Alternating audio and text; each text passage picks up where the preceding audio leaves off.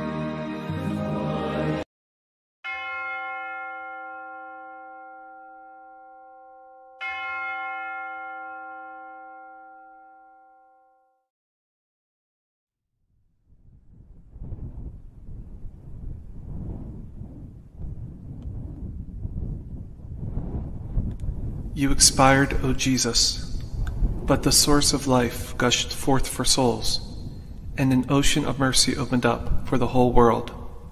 O fount of life, unfathomable divine mercy, envelop the whole world and empty yourself out upon us.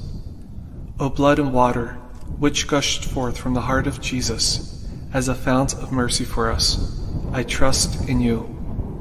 O blood and water, which gushed forth from the heart of Jesus as a fount of mercy for us, I trust in you. O blood and water, which gushed forth from the heart of Jesus as a fount of mercy for us, I trust in you.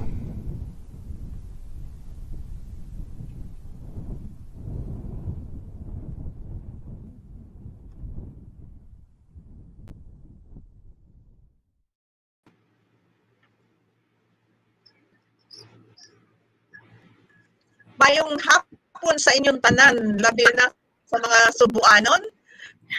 Nganong nagbisaya ako because our guest is from Cebu. And good afternoon to all our devotees, our followers, our audience this afternoon. Welcome once again to At the Hour of 3. Of course, with me. Hindi pwedeng mawala. Miss Georgie Lagandyan. Good afternoon, may hapon sa inyong tanan at the hour of 3 na po. Wednesday of August 11. Kamusta man mo diha mga taga Cebu o ang mga daghan nga Bisaya nga naminaw sa amo karong hapon? No, we have a very beautiful guest this afternoon. So pretty guest from the Divine Mercy Philippines Archdiocese of Cebu. So welcome again to another At the Hour of 3. It will be an hour of stories of faith, of blessings, of love, and of course, of our Lord's mercy. Yes, Jean, no? Every week we have been progressing to kung saan-saan na lang tayo, wherever God would lead us every week, no? We have been to Davao, to Manila, to Cebu, we went to America. I don't know where God will bring us next week, but for today, He's gonna bring us to a beautiful place where I came from, the province or the city of Cebu, of course, no. But before that, no, last week was really quite a revelation. Revelation in the sense na it really kept me pondering about the greatness of what we have accepted, not just us, no, but all those who surrendered our lives into this devotion and into propagating this devotion. I never realized the immensity. I never realized the importance of saying yes now at this time. So maybe you can give us a glimpse of your own thoughts on what Father Cross was sharing to us last week. Last Wednesday last Wednesday, no, we have really a very important guest because he is the Secretary General of WACOM Asia, World Apostolic Congress of Mercy, and of course our head, our national coordinator for the Divine Mercy Philippines. So he's like we get our directions from him. And last Wednesday was really a faith-filled hour. In fact, more than 60 minutes, no, where Reverend Father Tenorio really articulated on what is the devotion of the Divine Mercy, but more importantly, no, what really touched many of us, including our listeners, is his message that being a devotee is not only propagating the Divine Mercy, but being a devotee, number one, is a way of life. So we should live it every minute, every second of our life. And number two is, as a devotee, we proclaim the mercy of God. So I was just thinking this morning, no, yung proclamation, because many of us, even our own members, even our guests later on would also confirm and affirm. Many of our Divine Mercy devotees would simply say, it's COVID. So we cannot go out of our homes. We cannot anymore propagate. We cannot anymore proclaim. But you know, proclamation of the Divine Mercy, as what Reverend Father Tenorio had taught us, doesn't mean you go out of your house.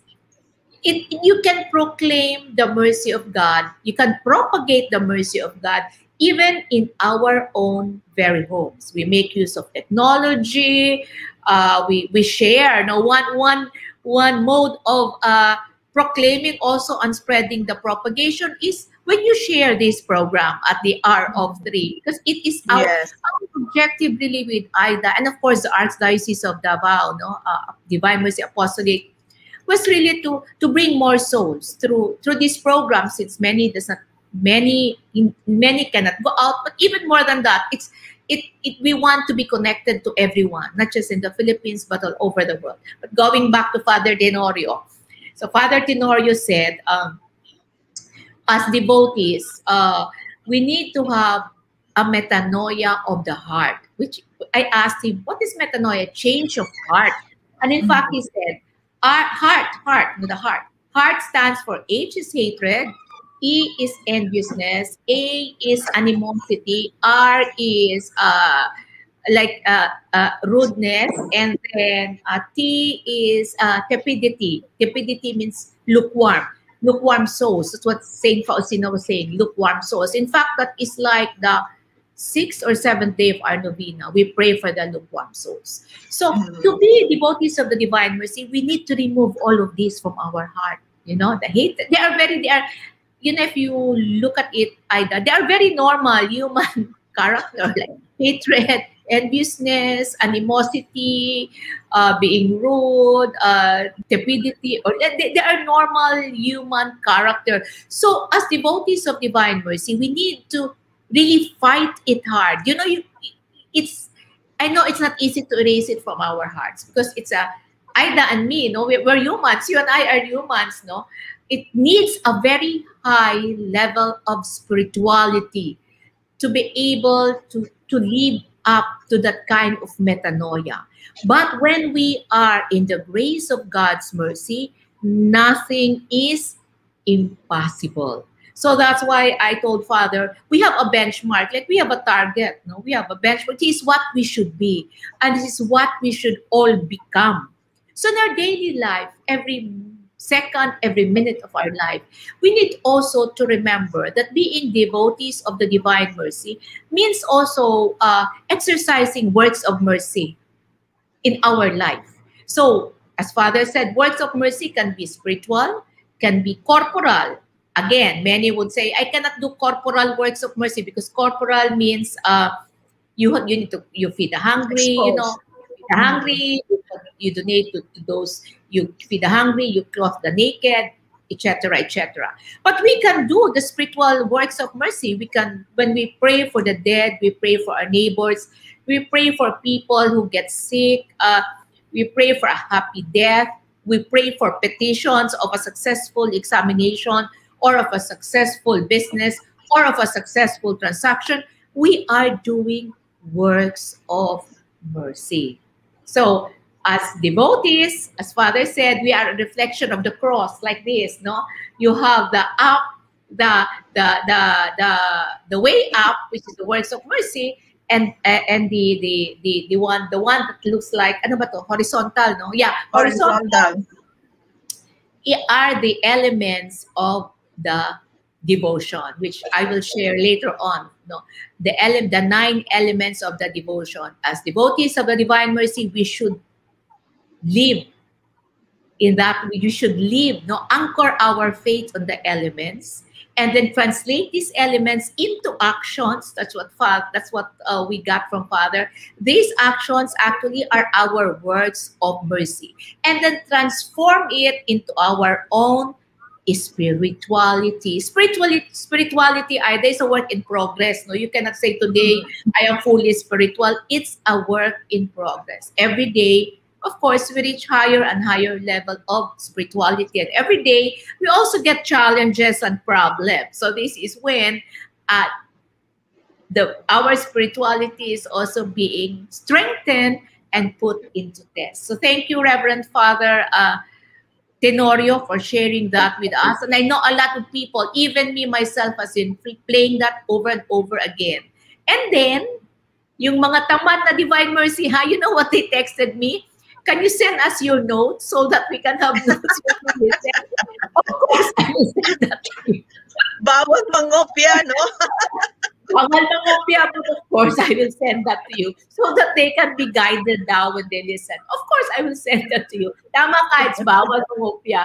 But because I will do works of mercy, I will share it to you. I think I have shared my notes already to many because they want to just affirm and confirm my notes versus what Father Tenorio has been sharing. And that the sharing of Father Tenorio, I'm sure, would be one of the most important archive we will have in the hour. Yeah. These things that even me, because I'm always backstage when the guest comes in. When I was hearing it on backstage, I knew that it was not an easy thing. No, I mean, I've been with the Divine Mercy for quite some long. It's really going to be daily. I will not even say progress, but supposed to be progress, but it's daily, no? And when we read through Sister Faustina's diary, just like what Georgie shared to me, it's, I think diary 148, no? Sister Faustina had her own struggles also in the daily life, no? When she was in the infirmary, which is the hospital or the clinic, she was not even given a preferential attention. No, she cannot read because she has no light. The other sister has visitors, she has none. So she was never spared by Jesus of the daily struggle of our life. But because of her connection with Christ, because of her deep spirituality, somehow she was just filled with the presence of Christ. Without the light of Jesus came to her every night. So again, it's not easy, no? It's a progressive thing. It's a daily thing. So don't worry. You might say na buti pa kayo. No. Please don't misunderstand. Daily we have our own struggles, and daily we just kneel before the Lord in the morning and said, Lord, sorry, I just forgot to say my prayer. Or sorry, I promised to be with you at 3 a.m. but I fell asleep. All those reasons and everything, a never-ending thing. No, but again, let's go in progress. We have a big mission and big shoes to fill after our elders. Now it's our time. So now we are going to embark, into the mission of our guest, a huge mission before her. But before that, let us play the video, Mark, to initiate who she is. Mark, the video.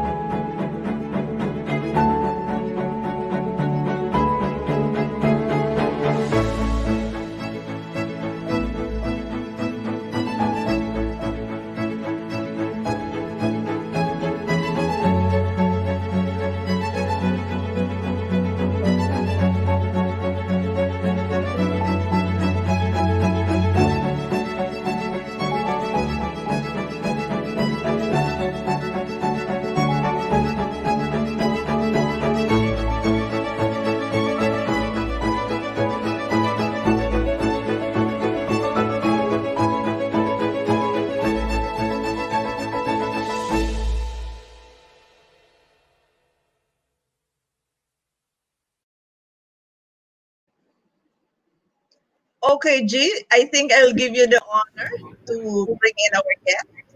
So you saw that you saw the video, no, of a shrine in the Visayas area.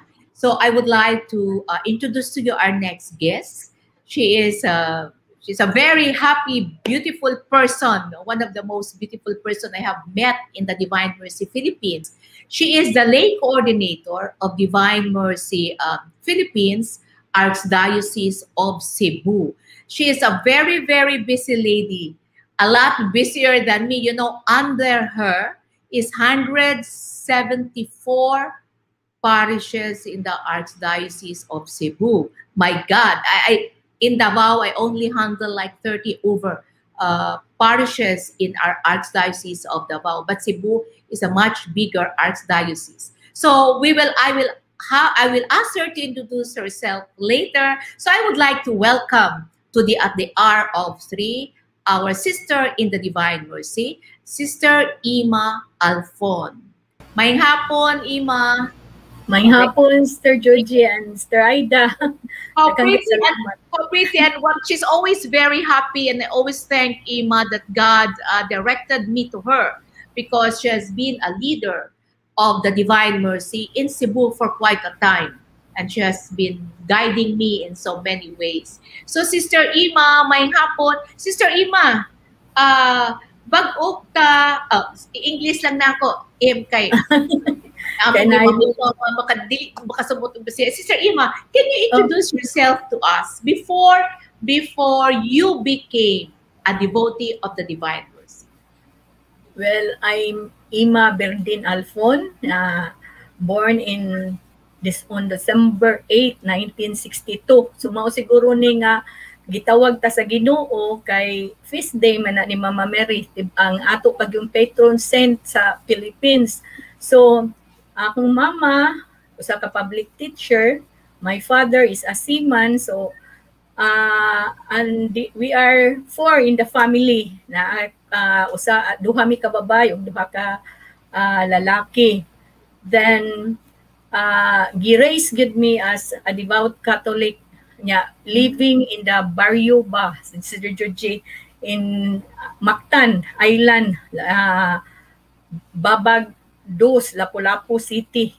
Kanang remote ni siya sa una, pero karon kuan na ni siya, develop na ni siya karon, no? So I grew up there, attend my elementary education in a public school. Kay public school lagi akong mama, gi-train gyud mi nga you have to be dili gyud na iadto kay ang that time is St. Alfonso's Catholic School. So diha pa ko ni graduate aning pag-graduate pa diha na sa St. Alfonso's.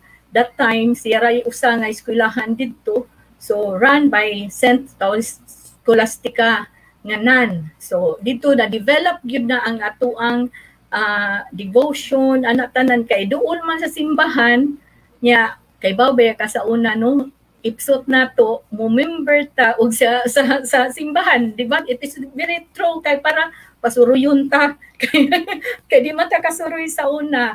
So then ang calling siguro na I attended mo kuan ko kay wala pa may BEC sa una, so I nag-COMers ko at 12 years old. Treasurer ko for hantod na minyo ko na treasurer. Then I graduated my college in University of San Jose Recoletos, taking accountancy. So mao na karon. So ako, I got married at the age 23 after my graduation. I was blessed. I am blessed. I not was, but with a very supportive and generous husband. And I have 4 kids. They are all grown up. Mga kids lang gihapon, Sister Georgie, no? Bisan grown up na. My eldest is 34 years old. She is in Sydney, lockdown karon. Lalaki ni siya. Then I have my first daughter na asa Perth, Australia, si Alay na highlight, but naanami unta apo, wala gid mi ka-hold sa among apo kay nakuan man sa COVID. So I have my 2 children here with me sa Cebu, si Ayin o si Ace. So mao ni sila ang the apple of the eye. So dire sa mga mamagyud sa imong ingon, Sister Georgie, ang atong mga anak mao gyud ang atoang pamilya first. So mao na siya ang akong background as I'm a simple housewife and a volunteer, fully volunteered. O diya ingon sa akong mga kauban, unsa imong achievement ko, unsa imong gibaligya ko, I'm sealing Jesus the Divine Mercy. It's a way of life gyud talaga. Ima, yeah, you know, Ima, my mom, no? You have met my mom, no? Tita Inday lang na tawag. She was a housewife. God works in strange ways. Ima, can you tell me, I know you grew up in a Catholic family. came from a Catholic school, have a wonderful family. When did you meet, no? When did you first meet the Divine Mercy? And how come you fell in love with the Divine Mercy? Ako na meet ang Divine Mercy Devotion when I was in college, no, age 17 na we are from Mactan Island, so kung naami sa Cebu, so dako na kay na namong opportunity nga among ingnon nga we go to Santo Rosario nga ningon sila nga Sunday after Easter Sunday is wala pa kay noon ang Divine Mercy that time, Sister Juji. Mingon lang sale sa langit tana mangadto ta, it is a big sale after kuan nya musuksok gid mi sa confession kay without knowing the devotion nya. When we go to pag minyo na nako dito mi sa Tacloban City, na assign akong husband dito. A woman handed me the kanang kuan novena. Then ang ingon siya nga, dai pag novena you have to novena the Divine Mercy, labi na start the novena Friday, Good Friday, kung sa din novena. Nindot kay ni nga novena, it's a very kuan nga novena for the sick and the dying. Nya nga akong hinumduman to ang akong father-in-law is bedridden ba.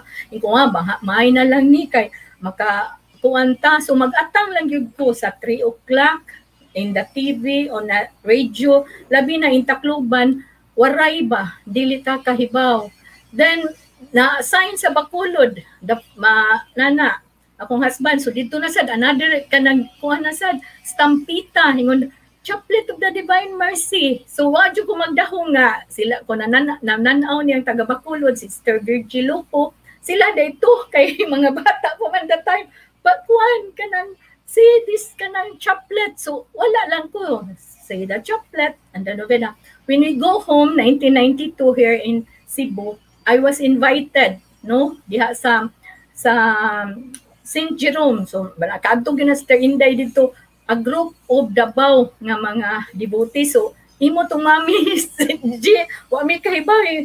Father Lucas, who is the spiritual director, siya, uy, dali mo, kay natay bisita from Davao. Ang butoy, unsa ni ilang gidala.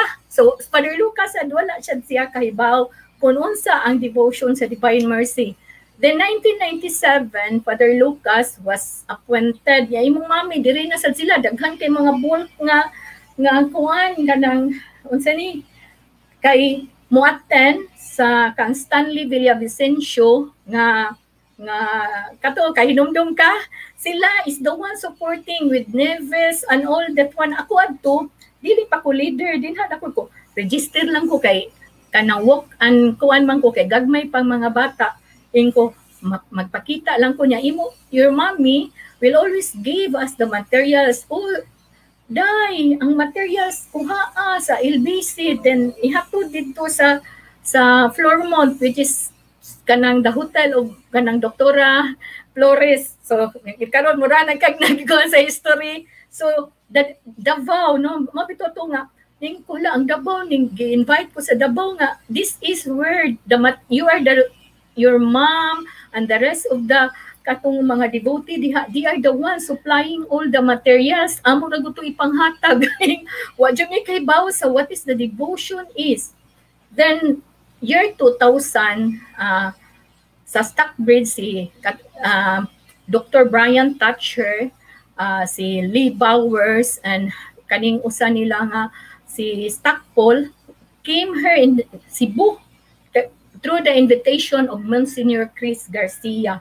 Unya wa jud mi kahibaw unsa imong buhaton ani nga Monsignor Chris, dai kanang kamo amo ang gitahasan ani, distributor ko, register lang ko ko registration lang ko mun si bahala na din ha kay musibat ra lagi ka dayon ko kun mahuman ang registration, musibat na ko. Then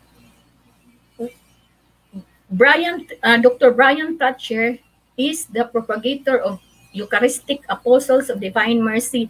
In fact, niingon siya, he is sending every 2 years mga materials or and kanang medical mission in the Philippines, which is in Davao, in Digos, no? So diha kung dili ako kay kuan kung kinsa ang taga Digos, basta kuan ni sila, couple ni sila. I meet them, and ang ilang sang kuan sa insular manager sa una. So nakalimot lang gyud ko kanang sangan. So diha to ni start. We studied the Divine Mercy devotion and through the Eucharistic Apostles of Divine Mercy. So diha, Sir Juji nga, murag na-defend ang atoang faith, kuan ba nga, kinahanglan man ni isabwag.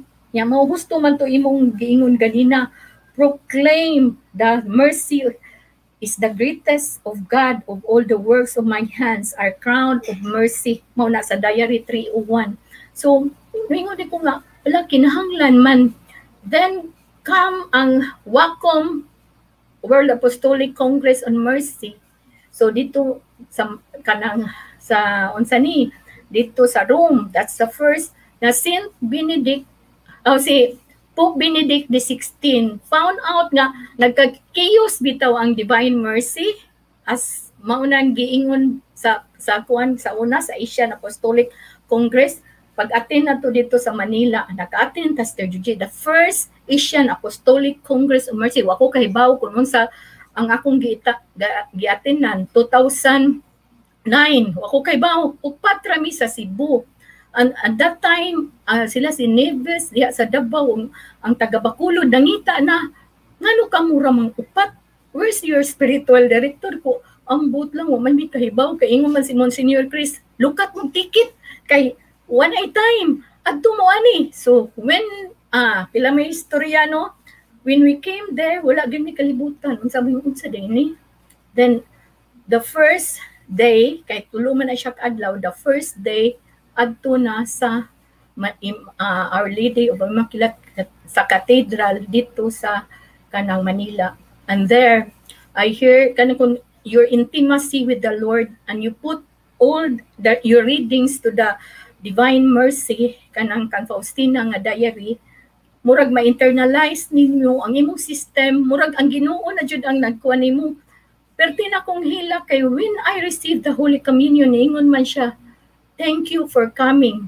Wa ko kay ba murag kong naglutaw o naghilak jud kumayo ko, Lord unsa day ni akong gikam, why aya. And that is the beginning di ay nga mahimo kang leader niya wa jud kalibutan.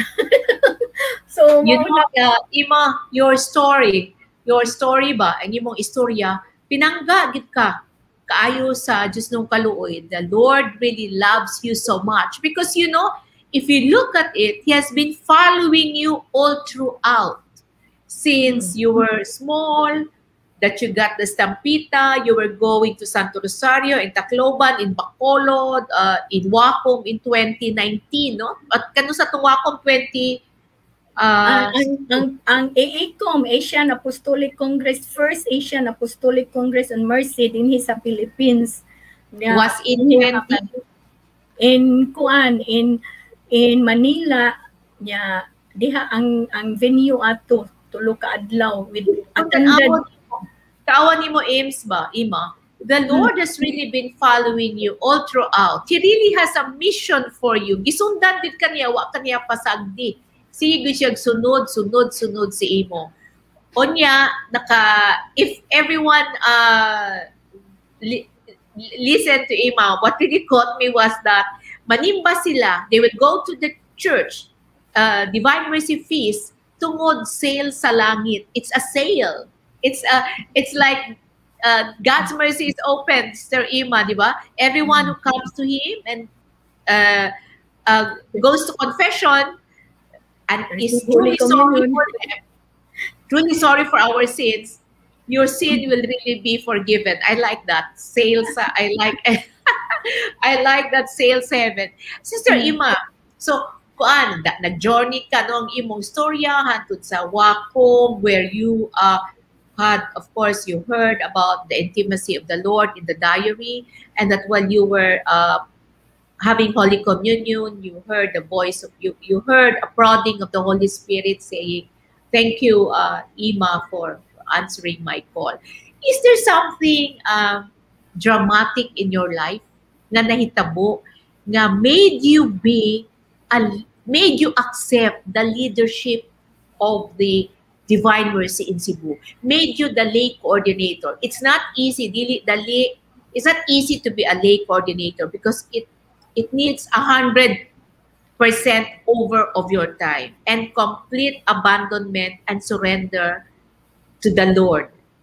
Was there anything that you can remember that really, because some people, Ima, are saying because my family was sick, someone was sick, something happened, something dramatic happened, so I became a devotee. But in your story, everything went so peacefully until you became an archdiocesan coordinator. So, inani ni naitabo, Sturgeon G. When we went to the second PACOM, first PACOM in Lipa, then a second PACOM there in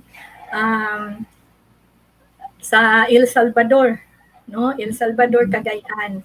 So, pero before ana, nakaanha na ko sa El Salvador 2008 nga the dedication of the tallest statue that time, ang Divine Mercy, diha mi gi-invite me. That's September 7, 1998. So, nag-uwan jud na. Uwan maayo, sige uwan. Then, ingon mi, unsaon na to pag naog diri? Uy, wala may means of transportation that time, kay dili pa baya develop niya. Wala pa. So, ang among gibuhat ni stayed me, kay they say, Mama Mary will arrive from Mactan, Airbase, diri sa Cebu. I-carry kano si Mama Mary, the Mama Mary of Fatima, the pilgrim Mama Mary. So wala maabot. So start na lang ang misa. Look, kuan jud kayo, pertig yung batias panahon ato.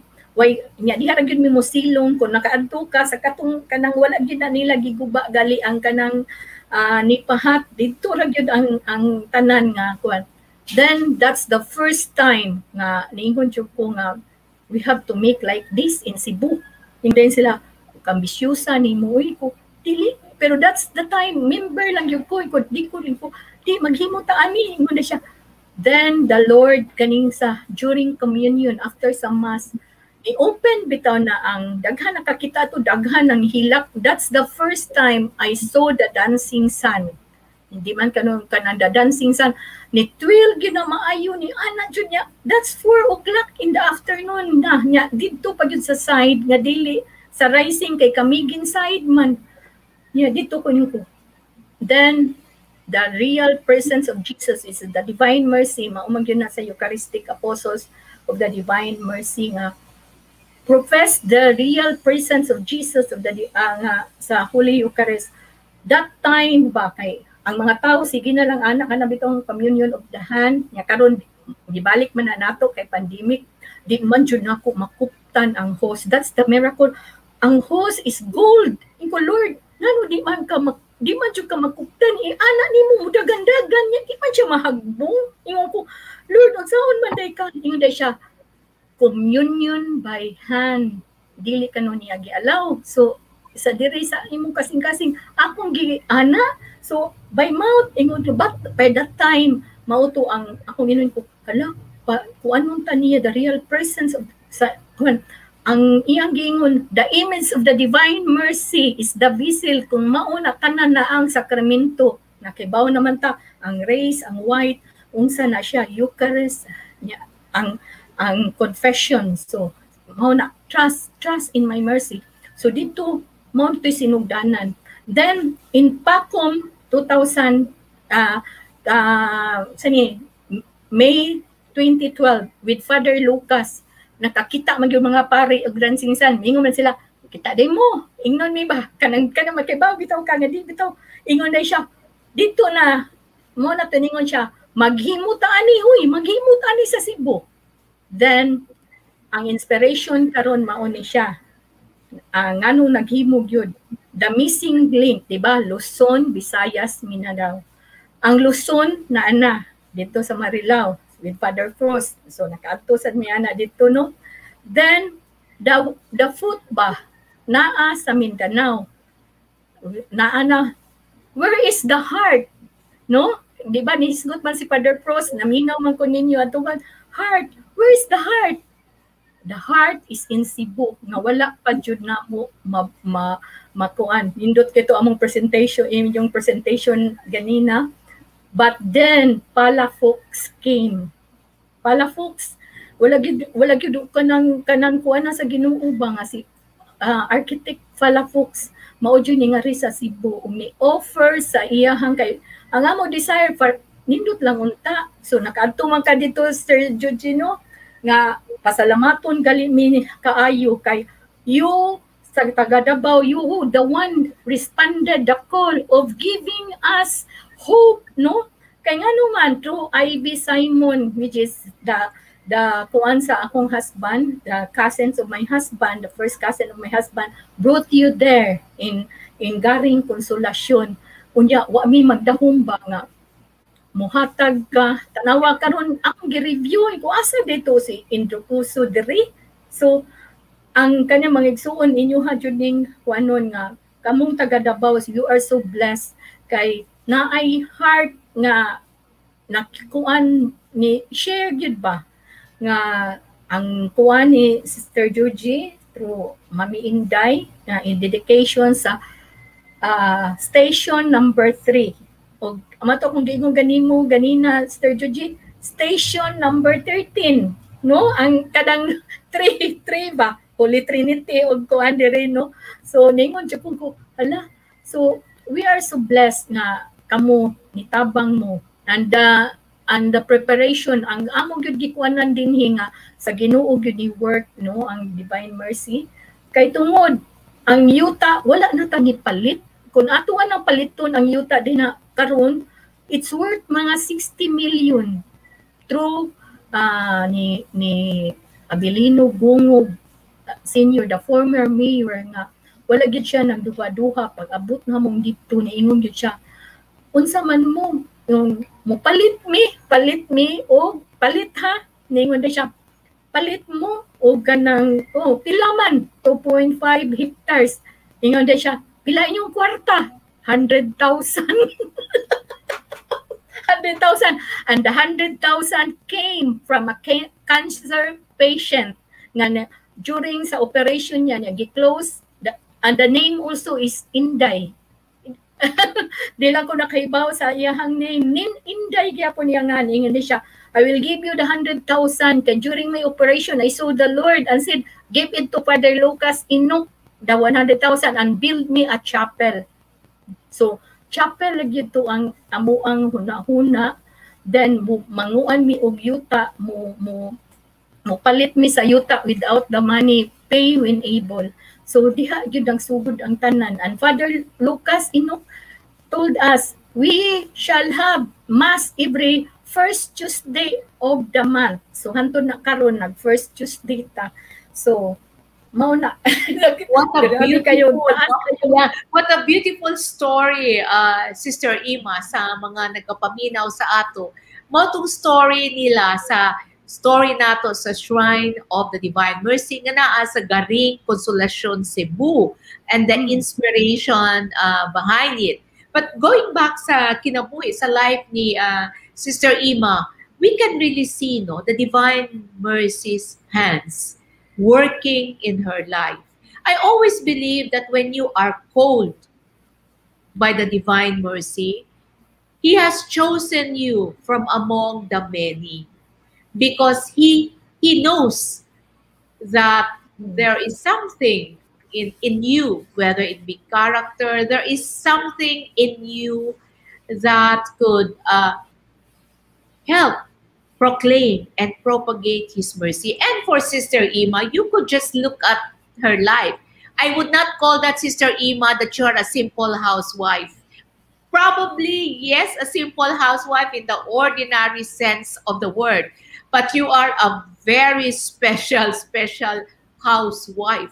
In fact, you are the one keeping the house of the Lord in Cebu and taking care of all the other houses of the Lord, Sister Ima, like me here here in Davao. I'm very happy that you have kept the memory of my mother alive, no? That you have remembered that she was the one who started the Divine Mercy in Cebu and in other places, and that she is living inside you, no? Because you really remember her. So going back to the life of Ima, no? Nothing is impossible, right? Sister Ima, nothing is impossible. If the Lord really chose you, each and every one of us in the apostolates, not only Ima, not only me or Ida, but each and every one of us, we all have a role. And talking about the dancing sun, Sister Ima,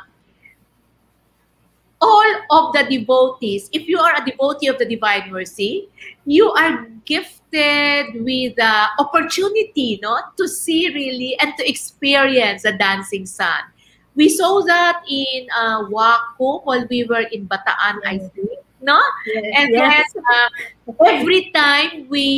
every time we celebrate the Feast of the Divine Mercy after the Mass, I have heard many stories that after the Mass, when they go out of the church, they will see now the dancing sun. Of course, others, Sister Ima, is skeptical, di ba? Murag Yeah. mo sila, oh, dancing sun, basig imagination lang na ninyo, di ba? Nakadungog naman gud ko ana sa mga uban.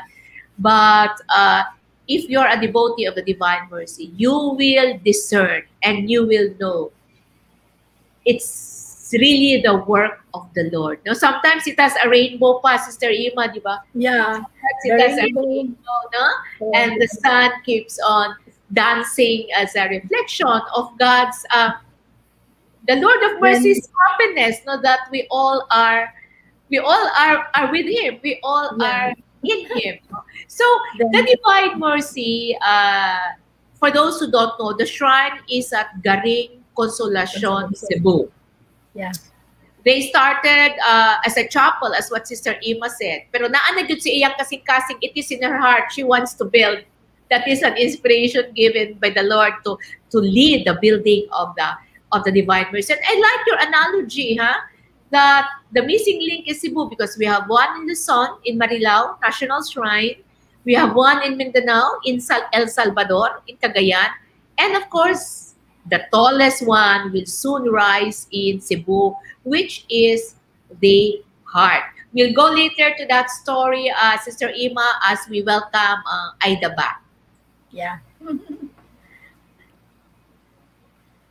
Okay. What a tremendous story, no? Gihatag sa ato ni Sister Ima, no? I remember, Ims, when I was there with Yvette and some classmates. Siyempre, si Yvette, she's always the one who kaladkad all of us after feeding us. Wise man na, para kauno no sa ka, and then diretso ta dito sa Garing, ana man na siya. But when we went there, dito sa Adoration Chapel, and when we went out, I think we were about 5 or 6. All of them said, the sun, the sun, the sun. I look at the sun and I did not see it, no? So, but all of them saw it, no? So, ako lang wala. Gayaw-yaw ko, padung nga to sa little hut where the sisters' residences, di ba? Na mga payag-payag dito where you can sit down. O padung dito. Nagsige ko, gayaw-yaw, lain lagi dyan ka, Lord. Sila nakakita, ako wala lagi ko kakita. But anyway, sige lang, kung dili ko nimo pakiton, okay lang naman sa ako. So, this internal manifestations, I think that's what you call it, no? It's some manifestation in the heart or visual, are really a gift na ginapili po na ni Lord, kinsa iya pa tanaw, no? But I know during Congress and during the Feast of Mercy, usually anak yun siya magpakita og mas tremendous nga crowd, no? And then you know, your story is just really very simple but strikes to the heart, no? Kanina, when you were also telling me you went to El Salvador, you went to sige, pupugingon sa likod. Lain lagi ka, Lord. Sila biyahe. Ako diri sa ako lingkuranan kada Wednesday. Sa ka ko makabiyahe for the Divine Mercy? Kayaw-yaw na po ko. Pero kibaw na, Lord, yaw-yawan na dyan ko ba? Makakuha na yun, Pastor Aida, kay even also to Malaysia. Kanang giyatangan na naman ba? So it will come in accordance to His will, but I hate to stop for a while. Let's take a break It's 3:45 in the afternoon. Mark, can we show the video? Father Prospero Tenorio, National Coordinator of the Divine Mercy Philippines and Secretary General of Wacom Asia, said, "There are 9 elements of the Divine Mercy devotion: the Feast of the Divine Mercy, the Image, the Chaplet, the Novena, and the Hour of Great Mercy. Trust and mercy, the Eucharist, confession, and proclamation of mercy in our own families. As devotees, our mission is anchored on these elements. More importantly, we need to proclaim God's mercy to the whole world and make mercy and trust as part of our spirituality as we do works of mercy in our daily life. What is your mission as a Divine Mercy devotee? This is Georgie Laganbian, just a minute with the Divine Mercy. Divine Mercy Philippines, Archdiocese of Davao. So what is our mission with the Divine Mercy? That's quite a big question, Big not mission. just for the 3 of us, but for all the devotees listening and those who are not even listening, no? Because the mission is individually given. You might be part of the organization, but I believe that all of us has a part, no? Si George is a part in Davao, si Ima sa Cebu, ako rin anchoring somewhere in Manila, but all of us will be joined together into that one big mission, no? So we'd like to hear more from you, Ima. There's still lots of time, so back to you, Georgie and Ima.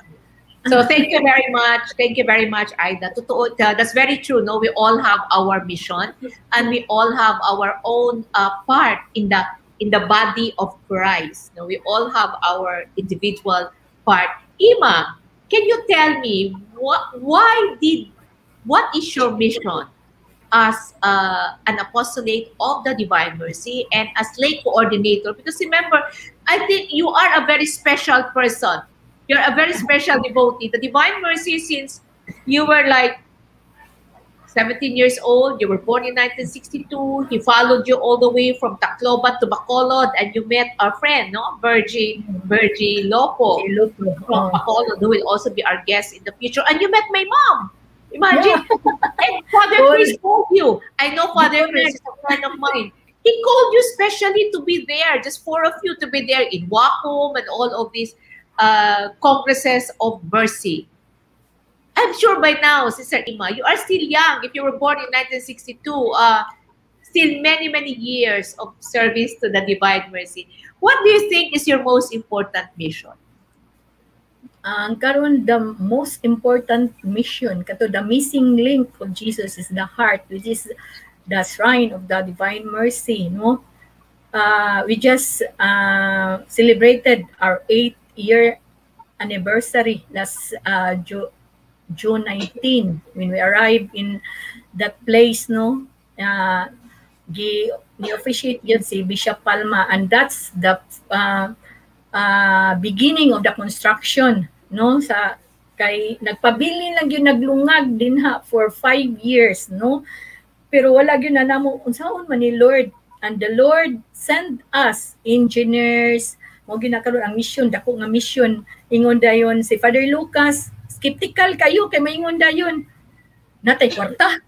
Kay mama jud kwarta man gyud.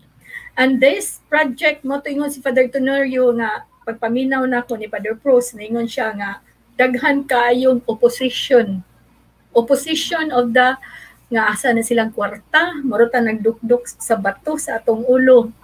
Then we prayed for 8 years, kinsa ang mo begin. So Lord, ingon mi, Lord, kini lang yun. Ingon man siya. Then in dreams na to, baka nang sa 3 o'clock, ingon din siya, mura kag, if the Lord want you something, dito ka patulgon niya, mag-chaplet ka, niya mura mong nag-office ba?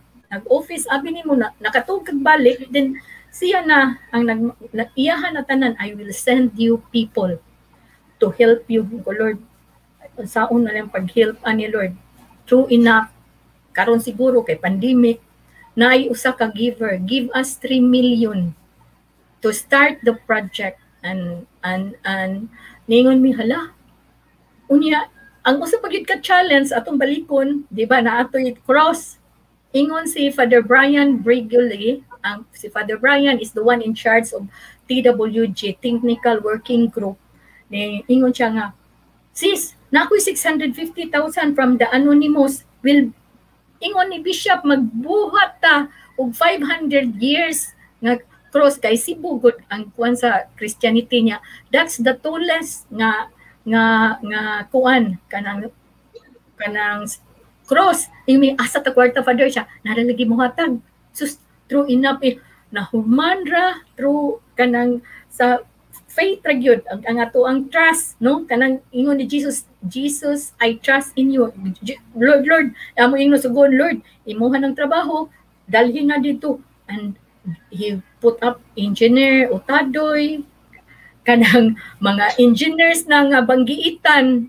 Unya, ang akong husband, consultant maninako, kay maminaw ra gyud ko niya, kay ako lang ikuan ninyo nga, my husband is the one building the third bridge.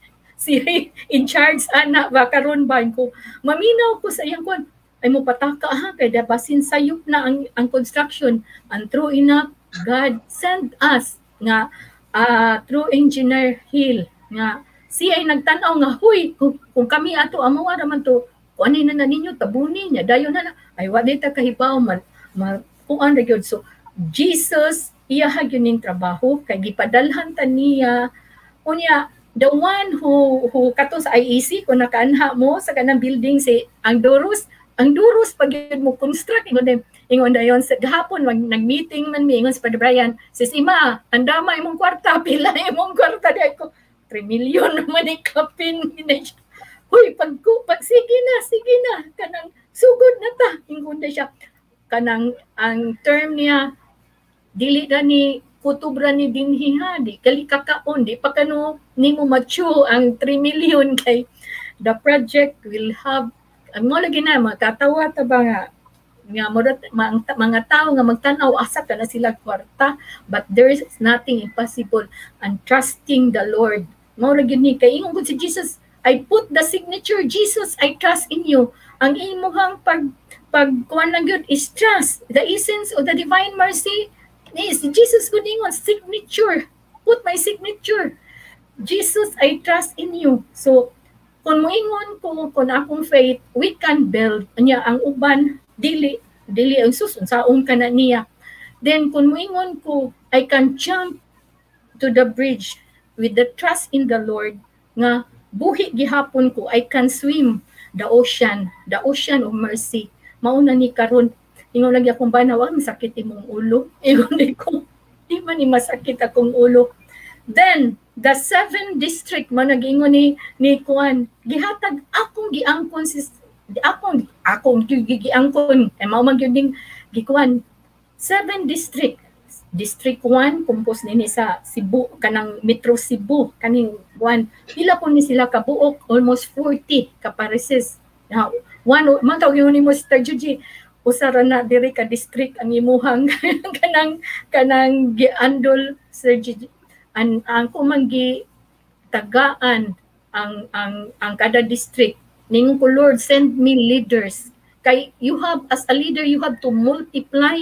Kay kung unsa rin kung mamatay ta, simba ko, kung kuhaon na ta ni Lord, kung wala na ta, labi na sa COVID karon, kinsa pa may mutrabaho. So sa District 1, so naatay Elizabeth Parado from Manila. So na puyo dire. So siya ani nya karon in town na COVID.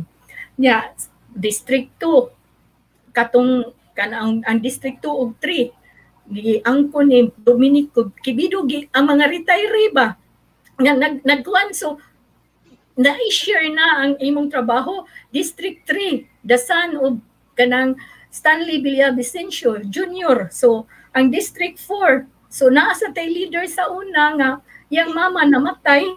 So usa sad to siya ka leader. So ang anak sad karon so mga batan-on na bay koy salamat mga batan-on mga 40 30 ka pin na edad. So karon siya ang ni-lead sa kuan niya. Imagine District 3 District 4 dito na Barili, Dumanhog, kung magpapamilyar ka Sir Aida, layo na kayo ba? So dito na nas hantod sa Santander, no, si Cleo Doluso, District 5 retired teacher. So mao na diha Toledo, sus grabe lagi adto naman Sambuan, sus daghan kaayo ang mga kuan moabot na sa Taboylan, Tuburan, kanang ana na gitagaan ta sa Ginoo. Ang District 7 karon ang whole family na COVID ni prayers lang yun na namo ang among gi-offer ni Jima o ni kanang J. Montero, sila sa nidinhi and all this bikarit na may bikarit hatag na sad ang paghatag na sad sa Paris. So atong gihimo ni siya nga gaan para kita kung gitagaan man putang Bishop Palma sa una no squatter gyud mi asa mi mag-office, wala may office. And God is true nga kung si imong trust nga na gyud tay office karon diha sa cathedral. So mao na kanang ang journey is so kuan gyud kaayo niya. Naana tay sa media si Madapalisok di na to manganlan tanan, pero gihatag ang mga retiree nga mga tao para to help nga magaan kay ingon sang si Jesus ay kamo. Ingon siya ni Faustina, kamo ang ingon si Faustina, after my death, unsa man ni Lord. So kita karon ang mga missionary sa Apostles of the Divine Mercy nga si Faustina giingnan ni Jesus, and we will say that this devotion is not our devotion, no? This devotion, the Divine Mercy, is a way of life as ingon ni kanang Father Pros ug atong puy-an, and Jesus is the one devoting to you. This is the unique devotion kay ang uban nga devotion si dictate man sa mga santos. Kini Jesus is the one, and he said the Divine Mercy devotion is the last and final devotion of the end times, which is mauna ni no nya ang si Mama Mary giingnan nata follow the footstep of my son. So kamao na ni ato kun mao na ingon si Father Cruz, ABC of mercy, ask for mercy, be merciful. No nya kanang kuan kanang complete trust among nang gipun-an karon sa G. D, ABCDE, do not delay and evangelize. Among gipun-an kay ABCD na nanay dugang Sister Ima. Oh, ABCDE. Ako yun na Father Pros, butang ni Father Pros na do not delay and evangelize. Kay this is the home enthronement karon among gipangusgan sa kada kanang kuan. There is conversion. Katong mga tao nga walay confession for pila ka years na siya la dinha. Muna, namalik sa Ginoo. Ang kanang mga broken relationship sa mga asawa, labi na karon nga ang cellphone, ang mga multimedia, daghan na kay nag mga focus din ha nga dili ta na makakuan. That's the mama na karon ga ang mga bata ba kalimot na lang ta nga ang cellphone na din ana to mahikutar. So mao na kuan ba maday ginaaman jud ta koy guide diri no kay Sister Malu, kaya amo mo kuan man na namo sa ang ako ang story ba ibutang sa katong website ingon sa guidance na nimo kana sis inko di gyud di ay when the ang ako before ko ni come in we do the 3 o'clock prayer, ko mag 3 o'clock prayer ta daan o mag chaplet para kay nagkurog baya ko. Gwapo baya Sister Ima, no? Every minute of your life, as I have seen it and your journey, is really a story of true and strong trust in the Lord. Imagine, imagine He gave you, our Lord of Mercy, gave you the big responsibility of ensuring that the shrine in Cebu, the heart, will really happen. And that is not an easy job. And that, you see it, you have no land, wala kay lote, you went to this mayor, ex-mayor, nakabalukuan na, you only have 100,000, which cannot even buy siguro, is just a few square meters, you know what I mean, no? But because kusog si imong pagtuo, because of your strong faith, and look, He gave you the land. Then you were able to build the cross, the Centennial Cross, which is the tallest now in the country. with really nothing, di ba? Nothing, but someone gave to you. You know, building the shrine cost millions of pesos. Di ba? Ingon si Father Pros, ang ilang shrine sa Bulacan was around 120 million pesos. Nya karon naakay 3 million, di ba? Murag kung wala yung kay pagtuo si Sir Ima, maingon ko sa Ginoo, murag layo ra may ng 3 million sa 120 million or even more kay tungod mas taas man ang inyong mas taas ang atong statue. But because of your great faith and your trust, you can see it happens every day, and it's really total surrender. And the Lord just puts everything in front of you. No doubt, no iota of doubt at all. What a life of faith and trust. And Sister Ima, that's not so easy. That's not very easy. Kaya ako, nakakita gud kong mga deboto nato sama sa atong istorya, Sister Ima, nga mag-ingon nga COVID man ron, oy dili man mi ka proclaim, dili lang mi sa among balay, murag nawad-an na yung kinabuhi, no? Murag nawad-an na kinabuhi. Mo nang ginayon ako sila, labi na karong COVID, gusto sa Ginoo o sa tawag nimo na Sister, ipagarbo, may giingon ka diha, sa tayo mong Bisaya, gwapo kay to Aliyaw, ipagarbo, ipaabot sa kadaghanan, no? Ang iyang kaluoy. Ang tama yung sabi mo, you're very right. Divine mercy is the ultimate devotion of everyone, no? Nakatawa ko si Imo Sister Ima ba nga na-touch ka atong chaplet tungod sa it's a prayer for the sick and the dying. Yes, it's a best prayer for the sick and the dying because it's a prayer for mercy, di ba? O nag-iingon sa Ginoo, if you say the chaplet, when you die, I will come to you as a Lord of mercy. Not as a share you something of mercy, no? Kabalo biya ka ng gate sa mercy. Kaya murag, ingon mo sail sa langit, ala, tanan, sulod. Lain na po itong gates of justice. Kung sa kuwan po, murag mas stricto ka. Murag mas stricto tayo case of justice, di ba? So I am touched by your story, and the faith continues kay tungod tanawa mga engineer gipadala sa inyo si Palafox pag yun na-believe yun to sa inyo because Palafox is a very well-known, respected urban planner in the country, no? It's a miracle Itawag ninyo Sister Ima, giusap niyo itong contact. Itawag ninyo, uning offer lang siya, or what happened? The one who katong architect nga si Stephen Raluta, the one who nagkuan man mi, nagpa-design mi ba sa mga duly graduate nga architect. So si Engineer Raluta, ngano mao kining sa Ginoo jud ni ba?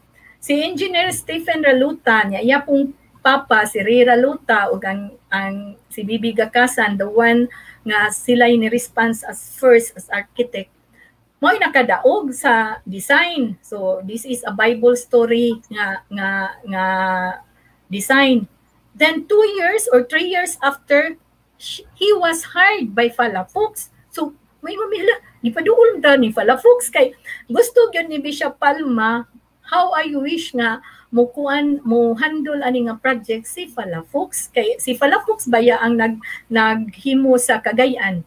Ingon mi wala ko imposible gud na kanang Bishop Puy. So karon kay si Stephen Raluta maumay gihatag nga maumay gi-assign og hire ni para Palafox na duol mi. So siya mo ingon namo atong 2019 ingon mi kanang unsaon man ni nato before sa pandemic ba. Sus na si Palafox ningan ni Jud na meet up namo 2 times ug niingon siya imbis iyang pangayo 8 million nahimo na lang 5 million kay gihatag niya, gidonate niya ba. That's hantud mahuman ang Divine Mercy nga shrine. Unya package na.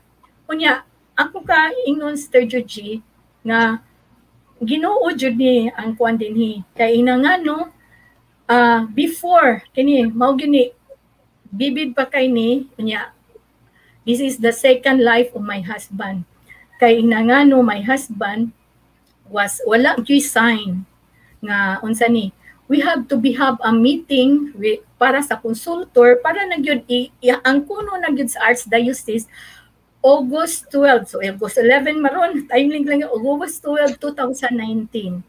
My husband was diagnosed to be magkabids. Ingong ko, Lord, ala Lord, galain mo Lord, uy, imo ko pa kung ano, ng divine mercy, niya imo nga manilabtan akong husband niya, unsaon na lang ni Ron, mo na ako ang yung, as a child like ba?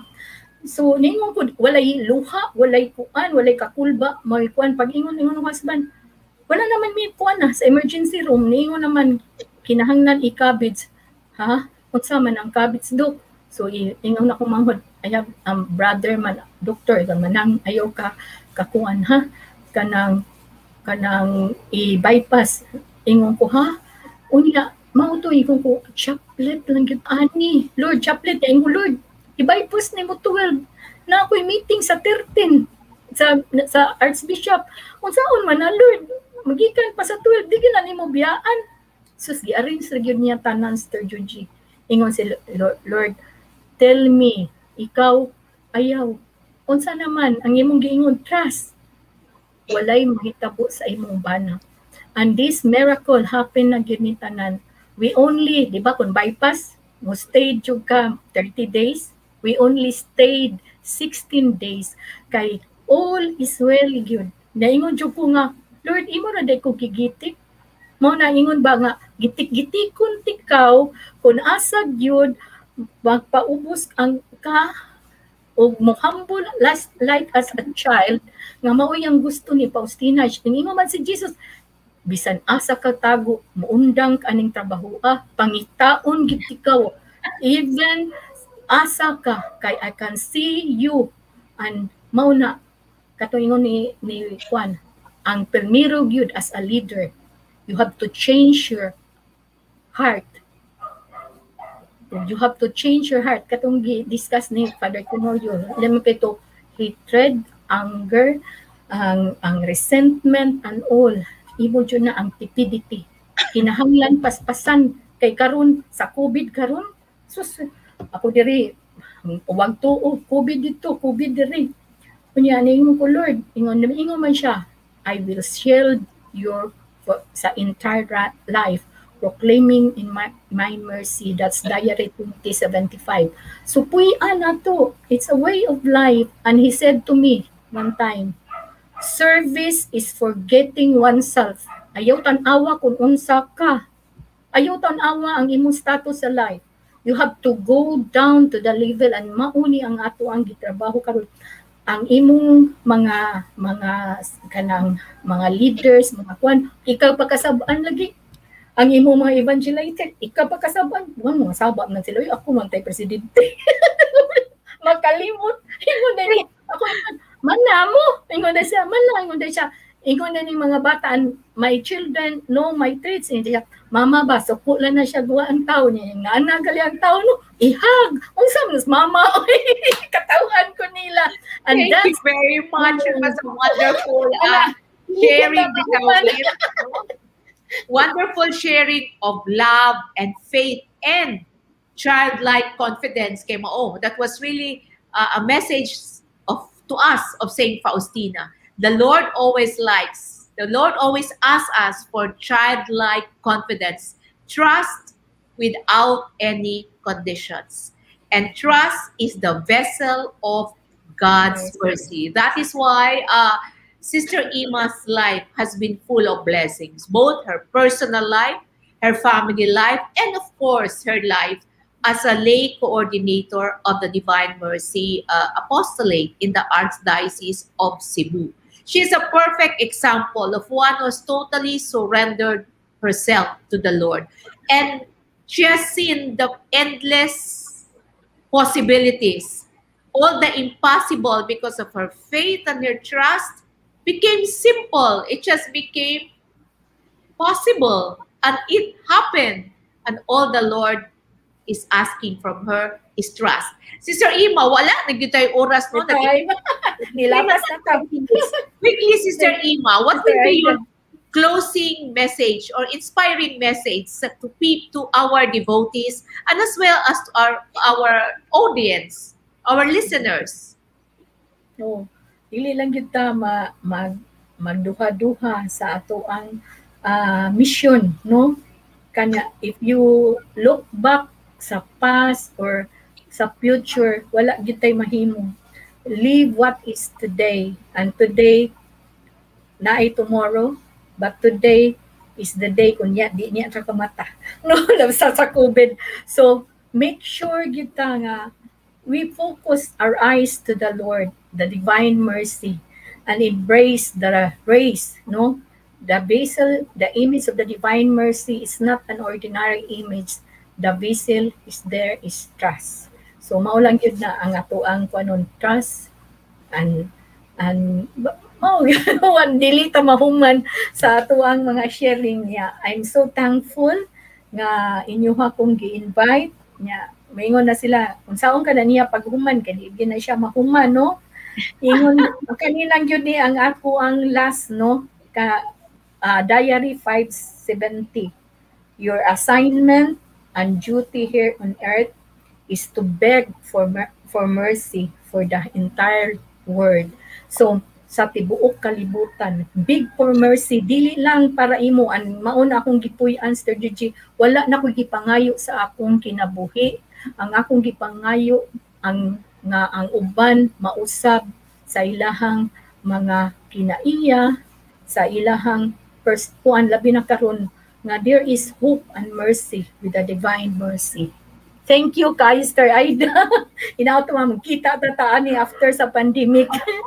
Of course, thank you. Salamat kaayo, Sister Ima. Salamat kaayo, Sister Ima, ug atong our brothers and sisters devotees who are members of the Apostolate of the Divine Mercy in Cebu.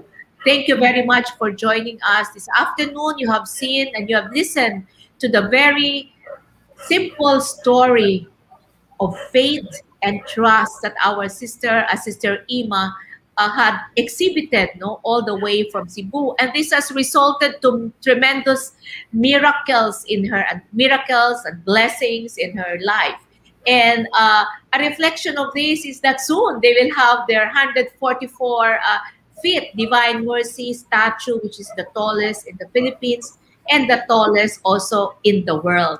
And this could not have happened even during the first stage without the faith and trust of our Sister Ima and all of her devotees and followers and members in Cebu. Thank you, Sister Ima, for blessing us with your story. It was a grace-filled afternoon. On a personal note, salamat kay Sister Ima, si imong guidance sa ako bilang lay coordinator diri sa Davao. God has really met our paths cross because I really need your guidance also in running the Archdiocese and the Apostolate in Davao. Thank you very much, Sister Ima, and to Reverend Father Lucas. Thank you very much. Monsignor Quintanar, di ay ang rector na. Monsignor Quintanar. Salamat kaayo, and to our spiritual director, Reverend Father Arroyo, and of course our national coordinator and our supporter always, Reverend Father Prospero Tenorio. So thank you, and Yes, Ima, magkita rata sa Cebu pohon. Stay safe always. Ask the Divine Mercy to cover all of us. Ang atong mga Subuanong pariente, amiga, amigo, the Divine Mercy will be upon Cebu and the entire Philippines. And this is indeed the devotion that is really needed now. Without our trust in Him, His mercy will not be overflowing. So our last word should always be, Jesus, I trust in you. Bye, everyone. Bye. See you next Wednesday. And daghang salamat. Thank you. Bye-bye. Thank you. Bye. We'll see each other. Bye.